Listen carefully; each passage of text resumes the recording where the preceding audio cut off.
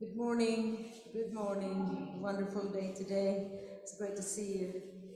Let's house us all stand up. Let's just open up in prayer and commit our service to the Lord this morning, okay? Hallelujah. Thank you, Lord.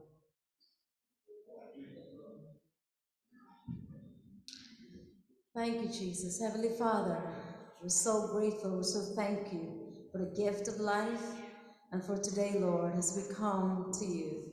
Just ask you right now, Father God, and just for your overflowing of your blessing to us, Lord. And I just ask you right now, Lord, as we lift our voices, as we lift our hearts, oh God, open our hearts, our mind to worship you. And just come and minister. Minister to our hearts, minister to our minds, minister to every part of us, oh God, and bring healing, Lord, to every part of our lives today. In Jesus' name, amen. Amen. Just sing the song, You Are God. Let's just declare that truly He is God.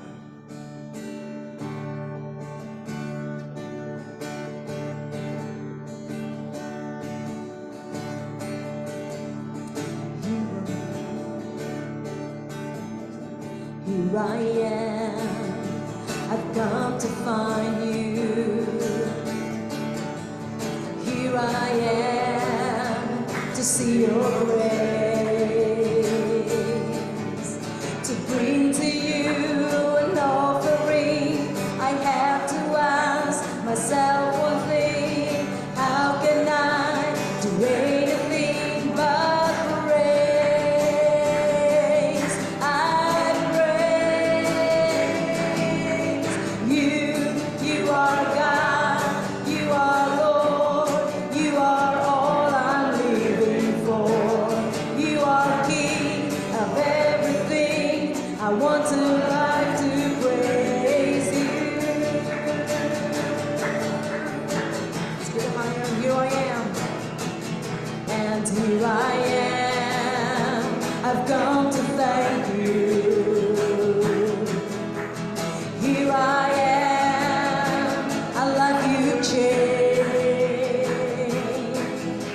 because you gave your son for me. You've done for me. How can I do anything but praise? I praise. I praise you. You are God. You are Lord. You are all I'm living for. You are King of everything. I want my life to praise you. Let's sing again. Here I am. I've come to thank you.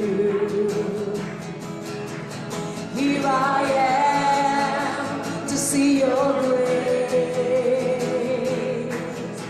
to bring to you an offering. I have to ask myself one thing: how can I do anything but praise? I praise you. You are God, you are Lord, you are all I'm living for. You are King of everything. I want my life to praise you. Here I am, I've come to thank you. Yes, Lord. Here I am, a life you changed, because you gave your life for me. You crucified your son for me. How can I do anything but praise? I praise you. You are God, you are Lord, you are all I'm living for.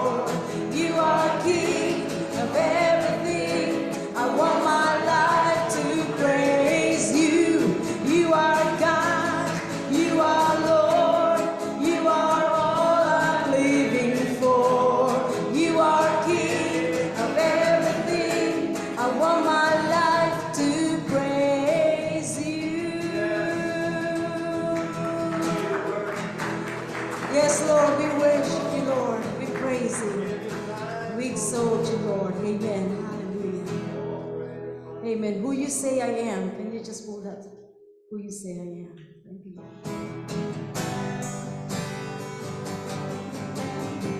Thank you, Lord, for the identity that you have marked to each and every one of us, Lord. And we can say, Lord, we are sons and your daughters.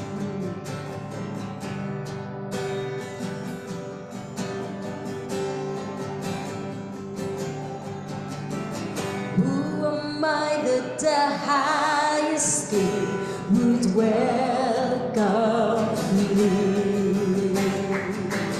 I was lost, but he brought me in. Oh, his love for me. Oh, his love for me. Thank you, Lord. Who the Son sets free, oh, is free indeed. I'm a child of God. Yes, I am. Free at last, he has ransomed me. His grace runs deep. Hallelujah. I was left a slave to sin. Jesus died for me. That's right. Yes, he died for me. Sing it together. Who the Son sets free, oh, is free indeed. I'm a child of God. Yes, I am.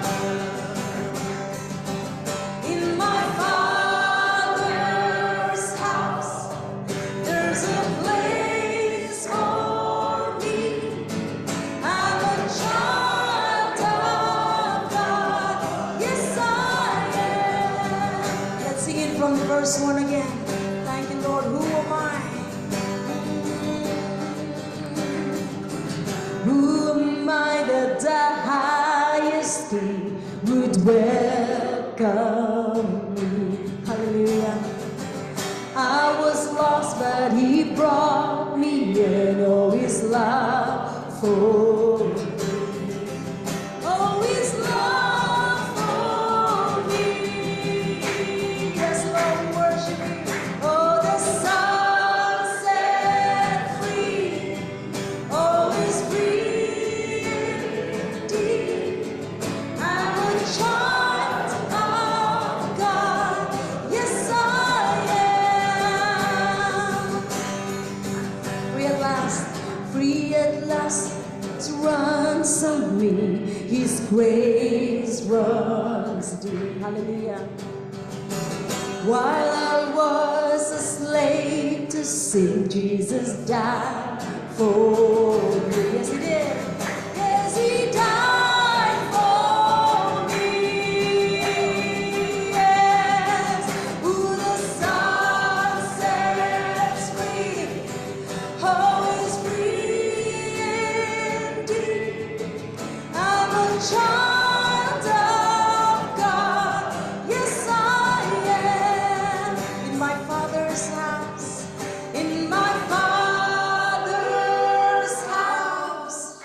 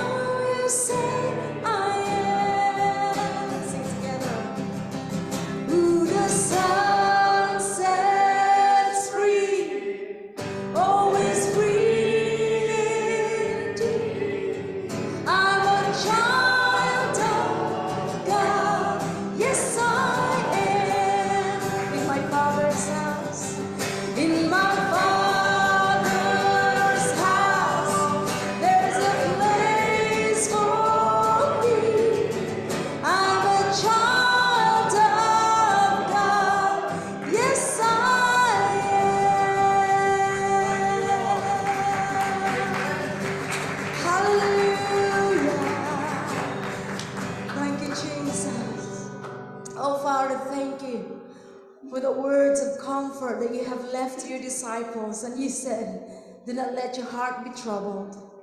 Believe in God and believe also in me. And in my Father's house there are many mansions.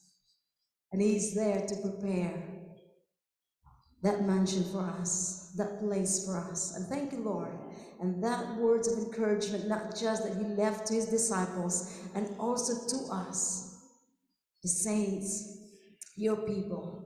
It's the hope of glory that we have, that you have prepared a place for us. And thank you, Lord, while we're here on earth, we will continue to trust you. We'll continue to hold on to the promises. And we will not be in bondage of fear, because you are the light and also our salvation. We're no longer slave to fear. And let's just sing that song together. And let's just cast all our fears and all our anxiety this morning to Him. He did say, cast your cares to me, for He cares for us. Let's just sing that together.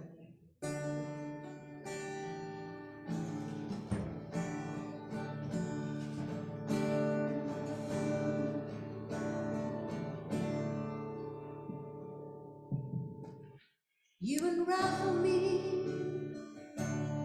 with a melody. You surround me with a song of deliverance from my enemies. That's right. Till all my fears are gone.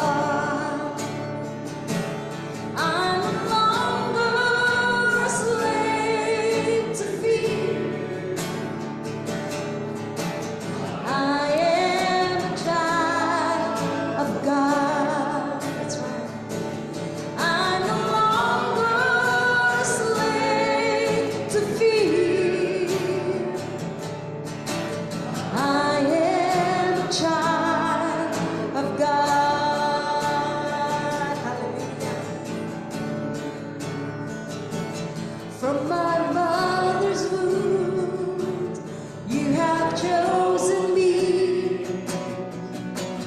Love has called my name. Come on, sing it. I've been born again into your family. Your blood flows through my veins. I'm no longer a slave to fear. I am a child of God. Let's declare it together. I'm no longer a slave to fear. I am a child of God. Let's sing it from the top again. You unravel me. Thank you, Jesus, for your word. You unravel me with a melody. Thank you, Lord. You surround me with a song of deliverance from my enemies, till all my fears are gone. I'm no longer a slave to fear. I am a child of God, Jesus. I'm no longer a slave to fear. I am a child of God. In my mother's womb, thank you, Lord. In my mother's womb, you have chosen me. That's right. Love has called my name. I've been born again into your family. Your blood flows through my veins. I'm no longer a slave to fear.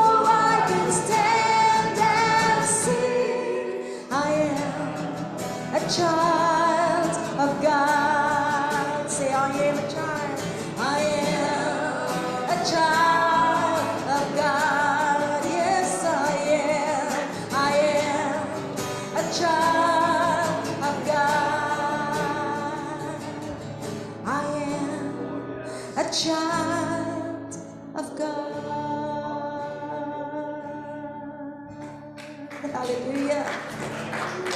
Thank you, Lord. Thank you, Jesus, that you have made provision. Thank you, Jesus. Thank you, Lord. You will make a way when there is no way. Thank you, Jesus. You've split the water so we can walk through it, Lord. There's nothing impossible with you. And we continue, Lord, to trust you. We continue, Lord, to sing praises to you and know that your promises are yes and amen. Hallelujah. Thank you, Lord. We praise you, Lord.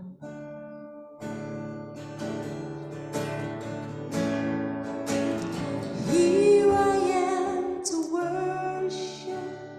Here I am to bow down. Here I am to say that you're my God. Can we just worship him?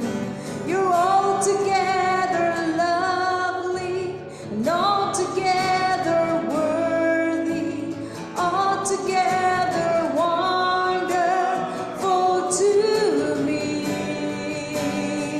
I'm just calling the church right now. Let's just worship him. Light of the world, you step down into darkness. Open my eyes, let me see. That's right. Beauty that makes this heart adore you. Oh, for the love spent with you. Come on, church, let's worship him. Here I am to worship. Here I am to bow down. Here I am to say that you're my God. You're altogether lovely and altogether worthy, altogether wonderful to me.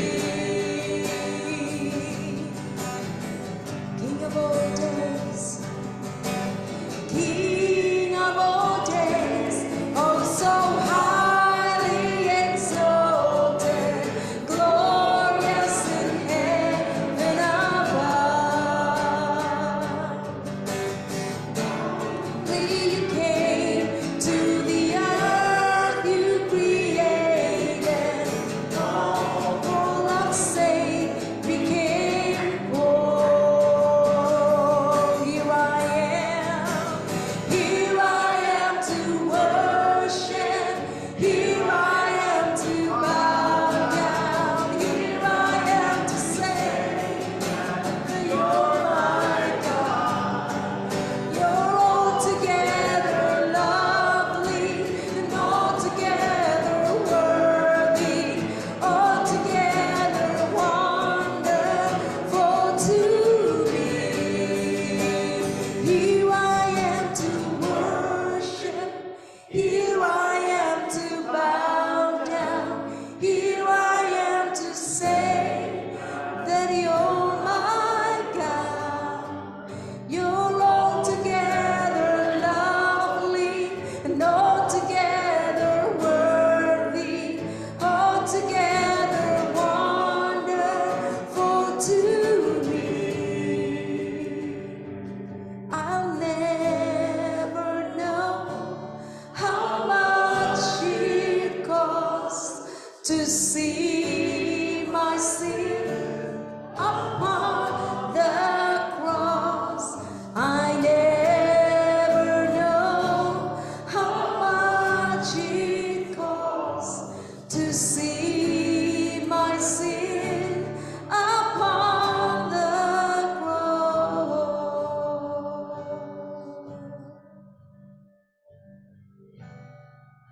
So here I am to worship. Here I am to bow down.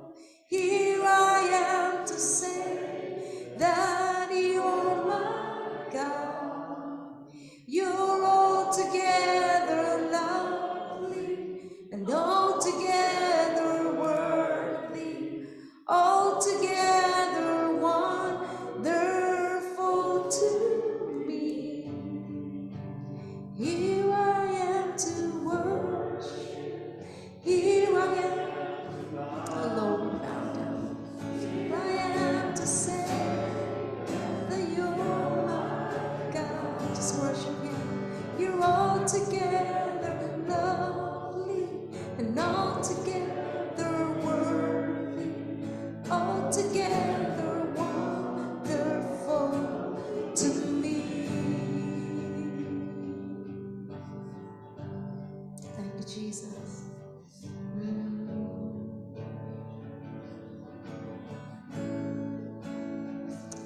Thank you, Lord.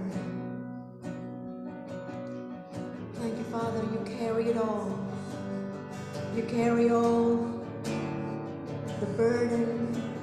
You carry all our anxiety and our fears. And so therefore we can say, you are truly lovely. Just hand it over. I don't know what you're going through this week. But this week I have to hand over all my fears and anxiety. Just different ways of anxiety that comes. And yet God said, cast it to me. Hand it over to me. And I encourage you this morning. Oh, don't carry the anxiety. Don't carry the fear. Don't carry the burden. Jesus said, come unto me, all ye that labor and heavy laden, and cast it all to Him. Thank you, Lord. We worship you. Thank you, Jesus. Thank you, Lord, for your word.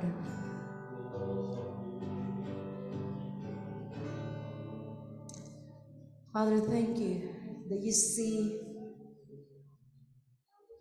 everything that we are going through. You see all our joys, and you see all our troubles, and you see all of our need, anxiety and sadness, whatever it is, oh God.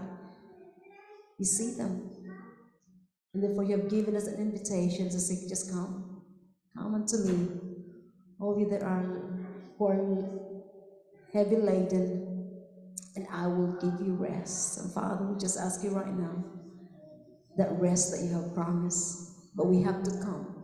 We have to come to you and give it to you, Lord.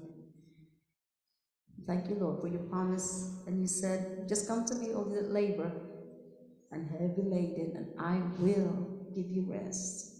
Thank you that rest that comes from you, rest to our souls, rest to our mind, and that is the peace that comes from God that surpasses all understanding. And so therefore we're so thankful today. Let us continue and be still and know that God, that He is God. And He is in control of everything. And He looks after us. Amen? Amen. You may be seated. Well, let me see. Who have we here? Anyone visitors here for the first time? Yeah? Where are you from? Portugal. Oh, Portugal. So, very good. Does that mean you speak English and a bit of Portuguese and what else? A little bit of French. Ah, very good. Very good. Yeah, cool. Well, very good to see you. What's your name? Daniel. Daniel. Good to see you, Daniel. Welcome. And we have our Spanish people over here, some Spanish, and Mexico, and Bulgaria, and various other places. So it's good to see you. And some people are not here today because of holidays, but it's good to see those who are here. I mean, good to have Daniel and Stephen at the front doing the sound or computer desk. Yeah? And I was wondering what we're going to do. And I think the song selection actually turned out quite well for what we're doing. I want to also greet those who are joining us online. There are some people, obviously, they aren't able to make it sometimes, and sometimes it's because of distance, other times because of health. But it's good to have Muriel and Larry joining us there online, and Manu, wherever Manu is. I think he's either in Dublin, Spain, or Shannon. Sometimes because of his work, he seems to fly around the place. So I don't know where he is today. So it's good to have you here, and good to hear the news that David's coming back home this weekend, this tomorrow, Tuesday, isn't it? Or Sheila there. And oh, there's one announcement, by the way, for the women next weekend. If you're interested, there's a women's conference in Cork, Friday and Saturday, run by the people at Calvary Cork. And so they're asked to give an announcement. If you want to know more, you can come and speak to me afterwards. Okay, I don't know if the children are going to, but let us give unto the Lord. If you have brought an offering or a gift to give to the Lord's work this morning, please feel free to do so. And while we're doing that, let me just give you one or two other announcements. Don't forget, we meet here on a Wednesday night at 7:30. For those who are interested, it's a Bible study, because we are going through one of the most difficult books of the Bible, the book of Revelation. And we learn an awful lot there. But there's a lot of different views, of course. But it's good for people to bring their ideas to the table, and everyone gets to have their say. Amen? Right, Jack? Yes. And it's just great to see the fire, the passion that people have for their various viewpoints. Amen. But at the end of the day, we all go home friends, as we have the one Savior and Lord. Amen. Let's just give thanks. Lord God, thank you for your blessing upon our lives and upon this church. We are small people, Lord God, but we have got big faith. And we trust in a big God. And we trust, Lord God, you've got great plans for us for the future, Lord God, as we begin to build and get strong in the things of God. We pray, Lord God, for your blessing in Jesus' name. Amen. Now, as you know, this is a special weekend, because it was on the 8th of July, 1998, that we, Ninfa, myself, and Stephen and Hannah, came to live in Killarney, because we had been asked to come here through different ones over the years, but eventually we were asked to come, and would we plant a church in Killarney? So we moved here on the 8th of July, 1998, and we kind of found out what God wanted us to do. By about September of that year, we started to have meetings in the cultural centre, I believe it was. And so that's been great to see the number of people. And even as you walk around the town, and people we've met over the years, and even on the internet, there's so many people that have been touched and have been ministered to over the years. So praise the Lord for that. And some of you are here today, and thank you for your comments and greetings through Facebook concerning that, and also someone's birthday. So there you go. What's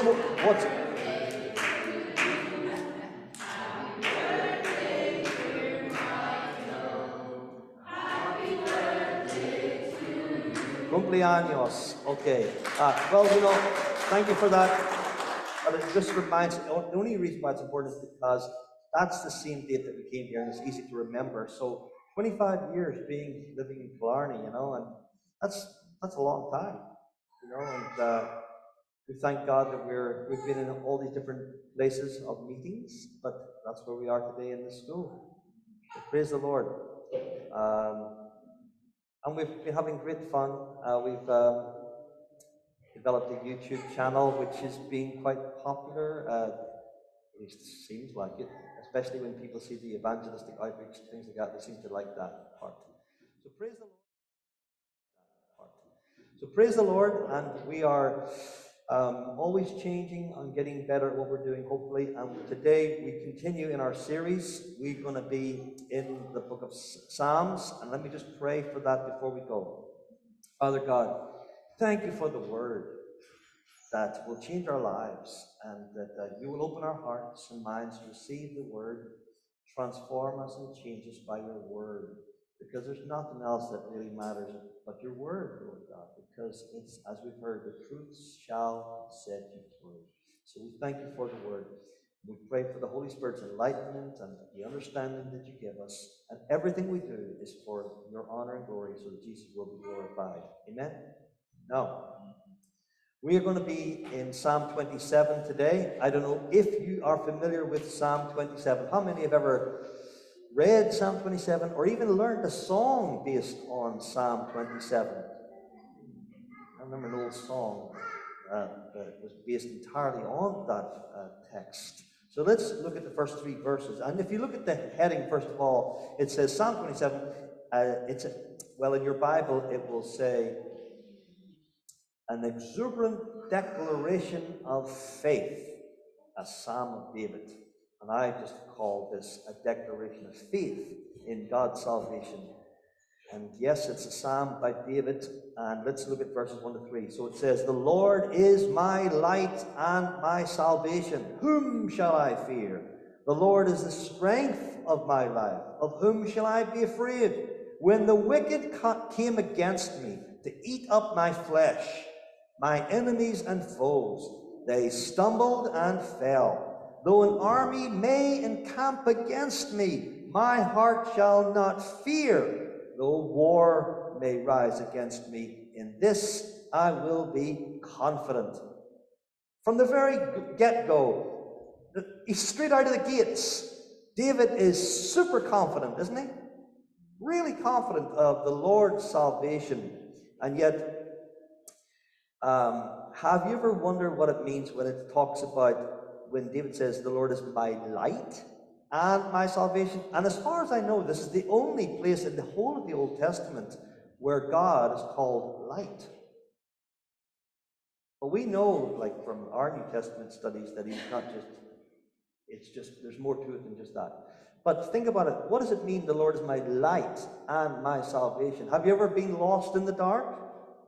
Completely in a darkened, or maybe you were in an escape room and you had to escape from the darkened room. Ever been in one of those? And you have to find the light or some source of getting your directions. So if you were completely in the dark and said, "I need to find, first of all, some lights," or some people follow the stars, don't they? Some are looking for the light of the moon. They're looking for something that will help give them some kind of orientation. But if the Lord is my light and my salvation, he's bringing me to not just lights that he has created, but also he is light himself.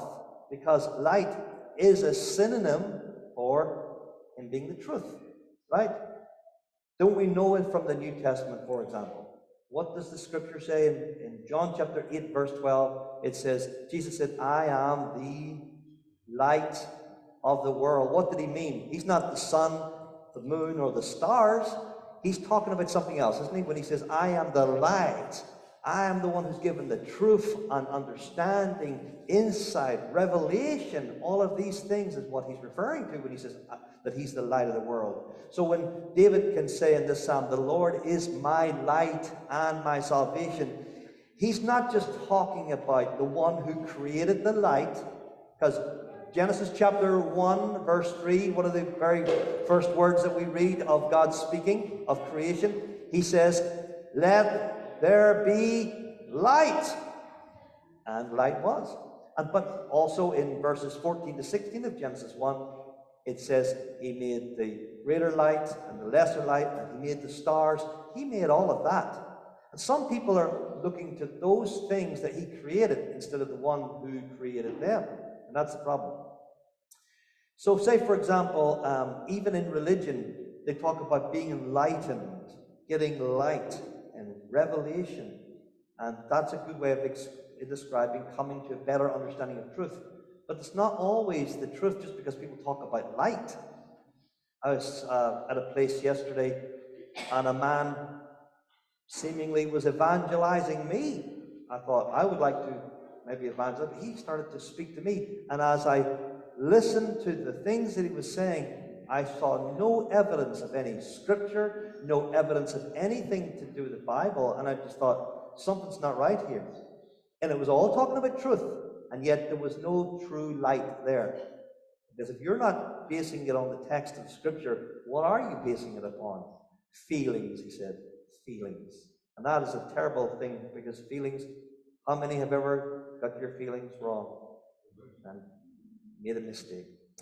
Oh, here's something else about light. If you turn over to 1 John, and while you're turning there, 1 John, the Bible says that God dwells in unapproachable light in 1 Timothy chapter 6:16. He dwells in unapproachable light that no one has ever seen or can see. I mean, we're talking about intense light there. Okay, what sort of light are we referring to when it talks about God is light? 1 John in the New Testament, 1 John chapter 1, verse 5 says this. This is the message which we have heard from him and declare to you, that God is light, and in him is no darkness at all. What does that mean? There are no gray areas with God. Someone says, well, I believe in God. He's my light. He's my source. And yet they're dabbling in things that have got nothing to do with light. There's some areas of darkness that they're involved in. Isn't that what it says? In him there's no darkness at all. If we say that we have fellowship with him and walk in darkness, we lie and do not practice the truth. Okay? What does that mean? So I do a little bit of that on the side. Apart from God, I have a few other things that I do, which they may not be 100%, but I do a bit of both. Well, in God, there's no lying, there's no darkness at all. Okay? And if we say that we have fellowship with him and at the same time walk in darkness, we lie. We're lying to ourselves, we're lying to other people. In fact, we're really just deceiving ourselves. We lie and do not practice the truth. But if we walk in the light as he is in the light, we have fellowship with one another, and the blood of Jesus Christ cleanses us from all sin. All of that darkness is sin in our lives and needs to be got rid of. Amen? So when David says in Psalm 27, the Lord is my light and he is my salvation, he's all of these things to David. And he's not only saying that, but he's saying, if you read on down in chapter 27, it says also this, of whom shall I be afraid? When you're walking in the truth and in the light of the truth, why should you have any need for fear? Fear goes out the window, doesn't it? The more truth that fills your heart, the more the darkness starts to go, and you can say, I'm not afraid of things that I used to be afraid of, because I have better insight now than I had before. When you don't have knowledge of certain things, you can be scared. Electric cable. Oh, it's an electric cable. I can't go near that. It's not even plugged in. Oh, okay. Didn't know that. Well, if you had known that, and other things, you were afraid because you were not informed enough. Okay, it can cause a lot of fear. The more truth that comes into your heart through the Word of God, you're going to be super confident. Like this, whom shall I be afraid? When the wicked came against me to eat up my flesh, ever felt like that's happening? I don't mean a zombie attack, but like it feels like they're coming against me. I'm getting grinded on, bitten, attacked in every way. When they came against me, my enemies and my foes, they stumbled and fell. So he's seeing something here of them trying to come against him, but they're being knocked back. Though an army may encamp against me, my heart shall not fear. I mean, can you imagine being surrounded by an army? And you say, even then, I shall not fear. Though war may rise against me, in this I will be confident. This is a real confident prayer, isn't it? Now, some have I don't know if you saw this or not as we were reading that, but some have seen there a foreview or a foreshadowing of Jesus Christ. You remember the time when he was in the Garden of Gethsemane and he was surrounded by his enemies. And what happened? They said, they're looking for Jesus of Nazareth, and he says, who are you looking for?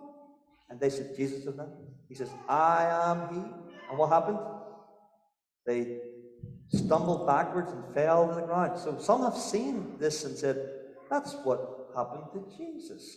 David foreshadows Christ, and you see it not just here, but later on in the same psalm, you see there is some similarity, but there's probably many times when David says, I was being attacked by my enemies. They were all around me, but they stumbled, they fell, their plans just fell apart at the last minute. So I am confident. Now, in your Bible, it might say this: the Lord is the strength of my life. Okay? The strength of my life. And in other translations, such as the NIV or other, it doesn't just say the strength, but the stronghold. You know what that means? That you're in a stronghold, in a safe place. You're like in an impregnable fortress when you're in the hands of God. You are secure in Him. Think about it. Not just I am strong. The Lord is this. What does it say there? The Lord, verse 1, the Lord is the strength of my life. Look it up in your different translations. My stronghold, my fortress, my rock, my safe place. That's where we are. We're not only saved, the Lord is our salvation, but we're also in a safe place. Are you in a safe place there in Christ? Amen. Okay. So that's a very confident start to this psalm. And then from Psalm 27, verse 4 and 5, it says, one thing I have desired of the Lord, that will I seek, that I may dwell in the house of the Lord all the days of my life, and to behold the beauty of the Lord, and to inquire in His temple.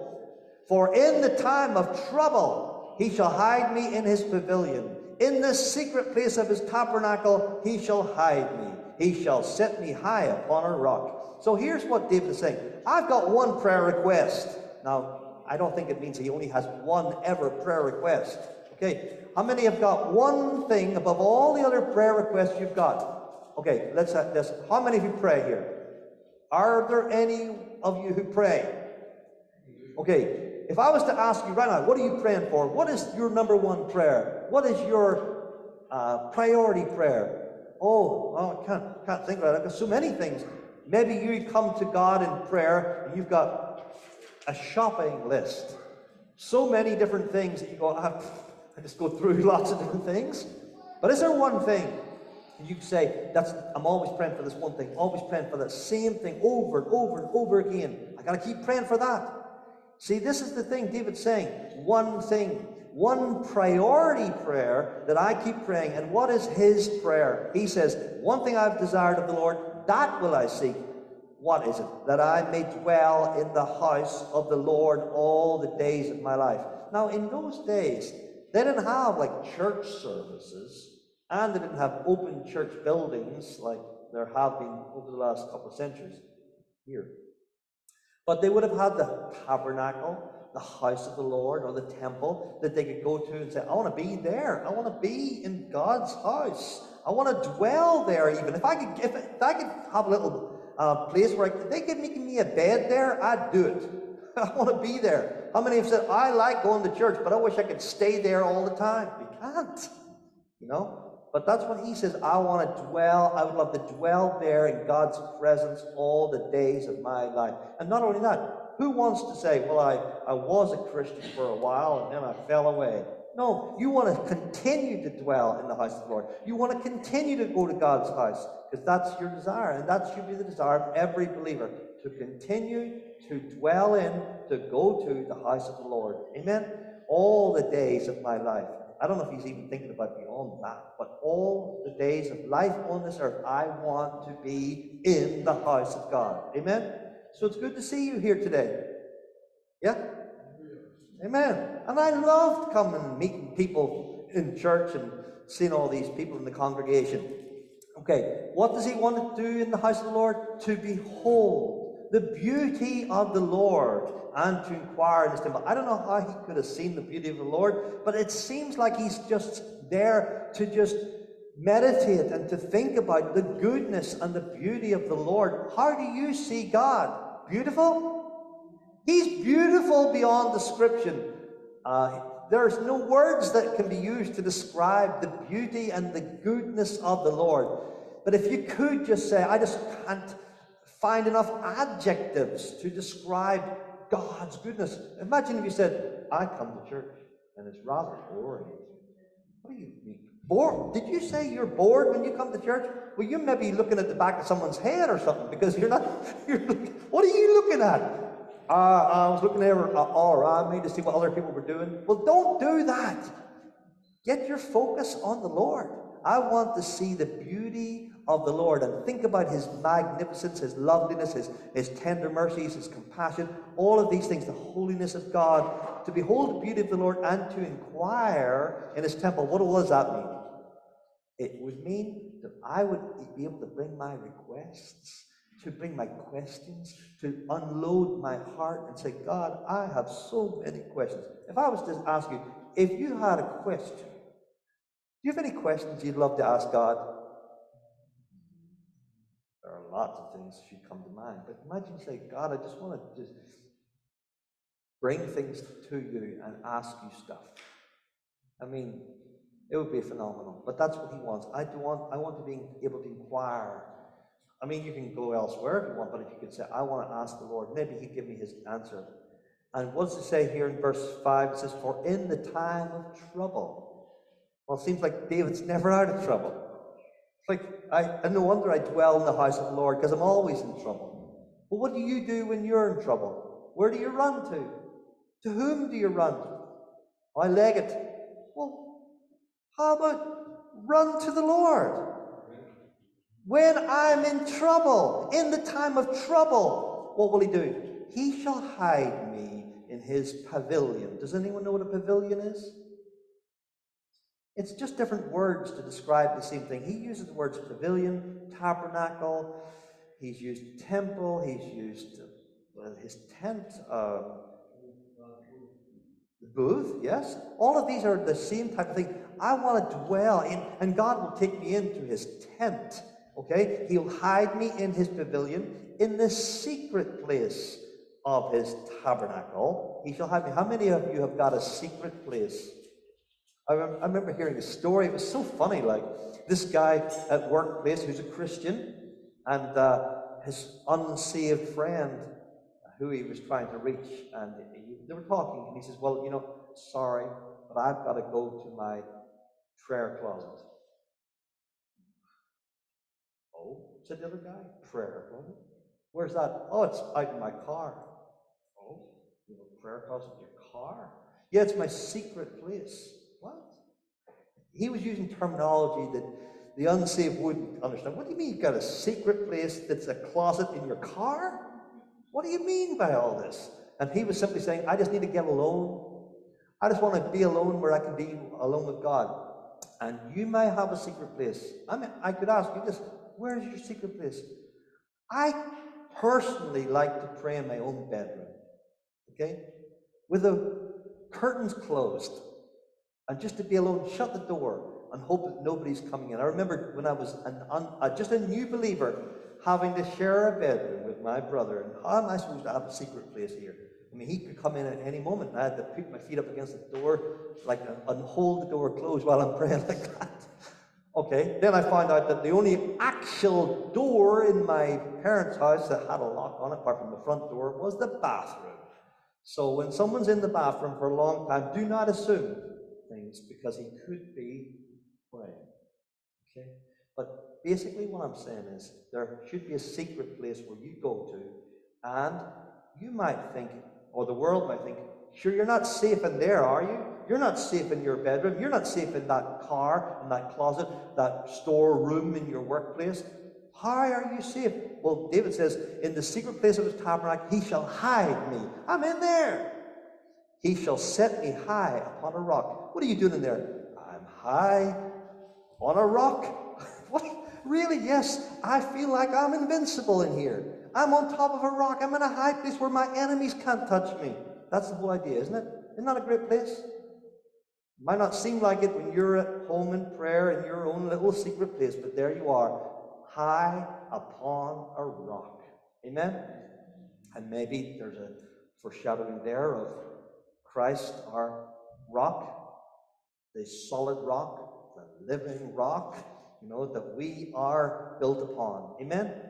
Now, in verse 6, it stands on its own. It says this, and now My head shall be lifted up above my enemies all around me. Therefore I will offer sacrifices of joy in his tabernacle. I will sing. Yes, I will sing praises to the Lord. Well, he's still upon the rock. Let's imagine him saying, I'm upon a rock. And here on this rock, my head shall be lifted up above my enemies all around me. Yes. You know what? We should be looking at our enemies as under our feet. My enemies are below me. I'm not the one who should have my head down. I should be the one. There's a. Okay. Sorry, a little distraction there. There's the idea being that I shall be lifted up. My enemies are under my feet. Okay, Ephesians chapter 1 says that he has put all these under our feet. Okay, we're in Christ and they're under his feet. Okay, so under our feet, why should I be the one cast down? Why should I be the one walking around with my head down? That shouldn't be us as believers. Okay, my God, he will lift up my head above my enemies all around me, and he says, I will offer sacrifices. Did you know that as New Testament believers, we're not offering Old Testament sacrifices? None of you brought your lambs and your goats and your cows in here today, did you? No. Or your apples, your oranges, and all your fruit and grain. You didn't do that because we're New Testament believers. Okay, we're Bible believers. But we didn't bring the ceremonial sacrifices of the Old Testament.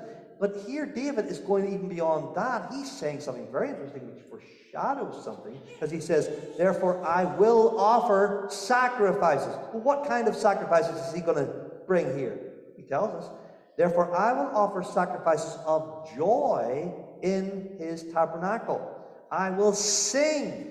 Yes, I will sing praises to the Lord. And that's what it is.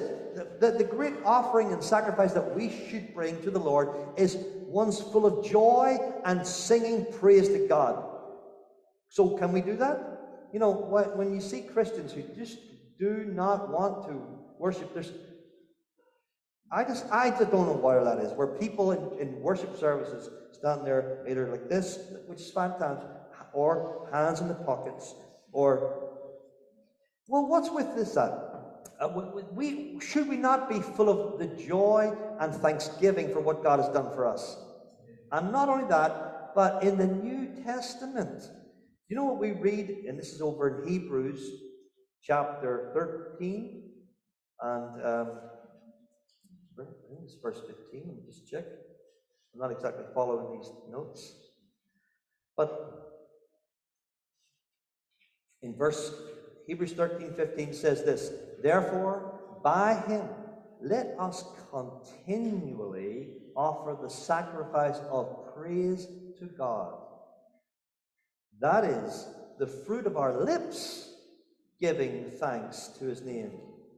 But do not forget to do good and to share, for with such sacrifices God is well pleased. So there's a different form of sacrifices. And David was kind of foreshadowing that when he said, I'm going to bring sacrifices of joy and I'm going to sing praises to God. Even that, we are to bring those kind of sacrifices in God's house today. Amen? All right. Now, Psalm 27, verses 7 to 10 says this, hear, O Lord, when I cry with my voice. Have mercy also upon me and answer me. When you said, seek my face, my heart said to you, your face, Lord, I will seek. Do not hide your face from me. Do not turn your servant away in anger. You have been my help. Do not leave me nor forsake me, O God of my salvation. When my father and my mother forsake me, then the Lord will take care of me. Okay, this sounds like a real prayer. A real prayer is something like this. When you cry out with your voice and you're expecting God to answer. Because he says, hear, O Lord, when I cry with my voice, have mercy. And this is the kind of mercy where he says, loving kindness toward him. Have mercy also upon me and answer me. Are you expecting an answer when it comes to prayer? David was. He really did expect an answer. But he says this, when you said, wherever he got this from, maybe in the Old Testament somewhere, when you said, seek my face, my heart said to you, your face, Lord, I will seek. I wonder, do we really seek the face of God? Sometimes it seems that we seek God's hands. You may have heard people teaching that before, but it's true. Many people say, I seek what God can give me with his hands. I seek what his hands can do. Maybe he will stretch forth his hands to heal the sick. And there's nothing wrong with that, of course. But isn't there something more intimate about seeking the face of God, saying, I want to know you and what you want? Because that is what it means to seek the face of God. I want to know you intimately, personally, and I want to see the blessing of God, and I want to know what you want, Lord God. See? That's really the heart's desire of this prayer. And he doesn't expect God to turn his face away. Don't turn your face away. Have you ever been talking to somebody and it's not very nice when they just start wandering off? But sometimes you think, I'm like a person I was talking to recently, I was like, I gotta get away. I gotta get away. How do I get away? It's quite difficult. But imagine that. Don't you turn your face away from me, Lord. Don't turn away your servant away in anger. I want to see God work in my life, and I want to trust in you and believe God for you to help me. You have been my help. And yet he says this, do not leave me nor forsake me, O God of my salvation. When my father and my mother forsakes me, then the Lord will take care of me. I don't know if there's anyone's ever felt like their father or mother have forsaken them, or to be completely abandoned. It might be an awful thing to experience. But even if that did happen, I don't know if anyone's ever actually experienced, but if it did happen, the trust here, what David is saying is that even if that was to happen, I put my trust in the Lord. He will take care of me. Okay? And in the New Testament, again back in the book of Hebrews, there's the testimony of the witness who wrote Hebrews in chapter 13 also. It's a well-known text. And let me see if I can find it. It says, Hebrews 13, verse 5, I suppose, let your conduct be without covetousness. Be content with such things as you have. For he himself has said, I will never leave you nor forsake you. That's a good text, isn't it? I will never leave you nor forsake you. So we may boldly say, the Lord is my helper. I will not fear. What can man do to me? So there's this complete confidence. Every line of this psalm seems to speak about confidence. I have put my trust in God who could never and will never let me down. Amen? Okay, so we read in Psalm 27, verse 11 to 13, it says, teach me your way, O Lord, and lead me in a smooth path because of my enemies. Do not deliver me to the will of my adversaries, for false witnesses have risen against me, and such as breathe out violence. I would have lost heart unless I had believed that I would see the goodness of the Lord in the land of the living. Well, there is a path. There's actually two paths in life, as we know from Psalm 1. There's always the two paths. There's the easy path and the hard path. There's the righteous path and the wicked path. Which one are we on? Okay? Now, if we took the easy path, where I have no trouble, no problems, no trials, no difficulties, it may also be the broad path that leads to destruction. But what if he said, I want to be on the path which is right, God's path for me, whatever that is. And if it leads me into difficulties, well, so be it. I believe God that I'm on the path that he has laid out for me. That's why he says here, teach me your way, Lord. I want to do things your way and lead me in a smooth or level or plain path. We don't want to fall into the ditch, but we want to stay on the path that God has put us on, regardless of what comes our way. Amen? You might say, but this path is not easy. There was a stone in the way. There was a hole. There's a ditch. Yes, there is that, but do you want to be on a path where there's never any problems in life? Or do you want to be on a path which has these things, yet God is with you the whole time? Okay? Because of my enemies, yes.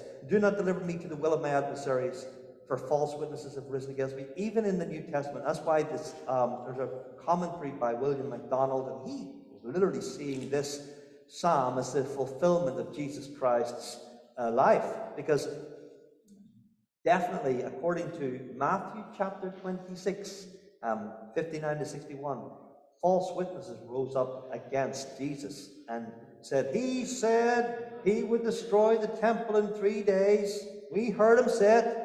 And in John chapter 2, verses 19 to 21, Jesus had said that, but he was talking about his body. So these people had risen up as false witnesses. Can you see how someone could read that and go, that's exactly what happened to Jesus?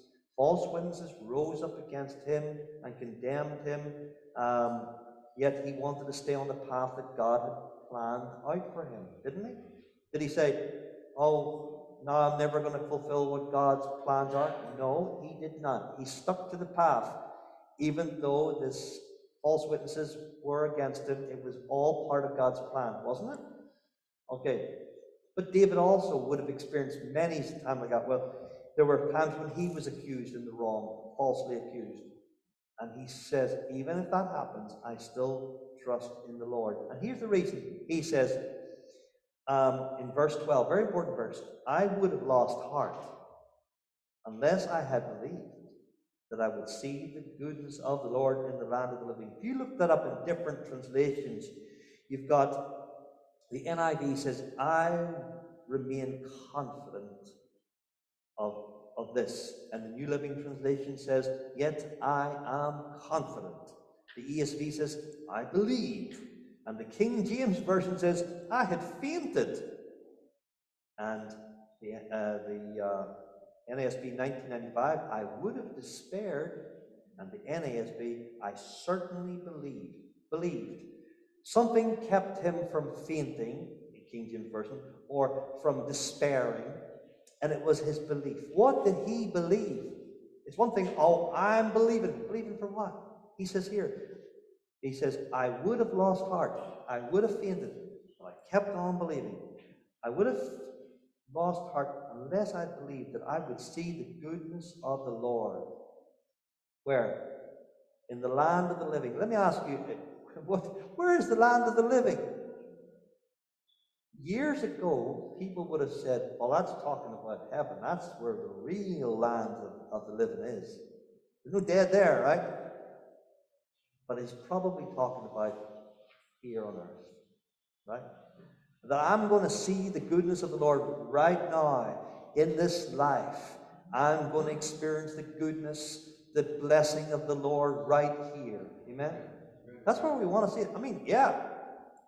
The good thing is for us believers, we get to see the goodness of the Lord in the land of the living, but there's also something else. We get the icing on the cake. We get a cherry on the top of that as well, because we've got all of this to go.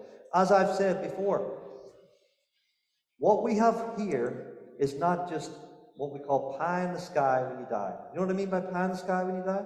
You ever heard of that before? Some of you might, maybe if you're not English speaker, go, what? There's some pie in the sky when I die? Or is it, what we'd say is, it's steak on your plate while you wait? Because you can have some of these things right now, can't you? We don't always experience it, but we'll tell you what, I'm expecting to see it. And he says, I was believing God that I will see God's goodness in the land of the living. And he says, there's one condition, however, I think it's a condition in verse 14. Are you prepared to wait?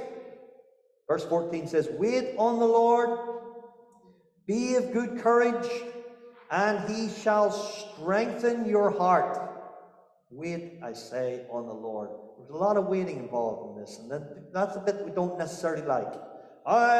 God, give me patience. Give it to me right now. Yeah, that doesn't work, does it?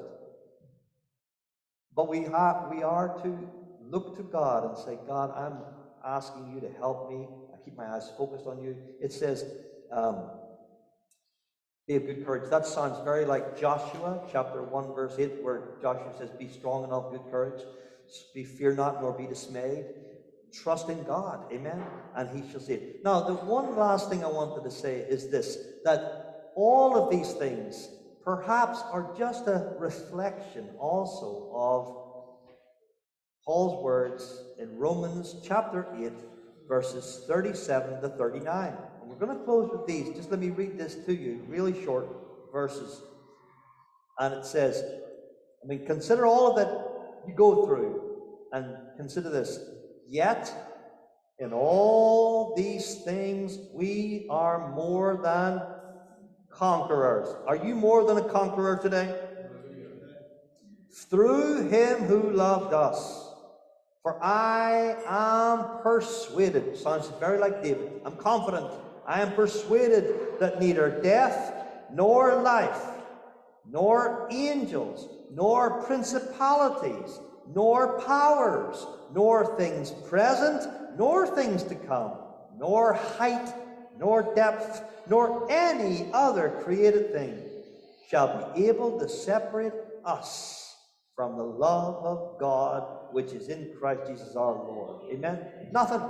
No matter what comes against me, with that, my enemies come against me to eat my flesh. They attack me from all sides. I'm in a safe place. I'm in the love of God, and I'm held in the love of God. And I don't care what comes because I'm on the right path.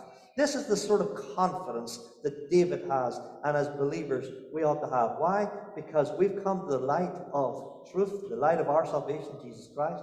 He has put us upon a rock. Our lives are built upon a rock, and we are safe and secure in him no matter what comes our way. Amen? We've got good reason to rejoice. Amen?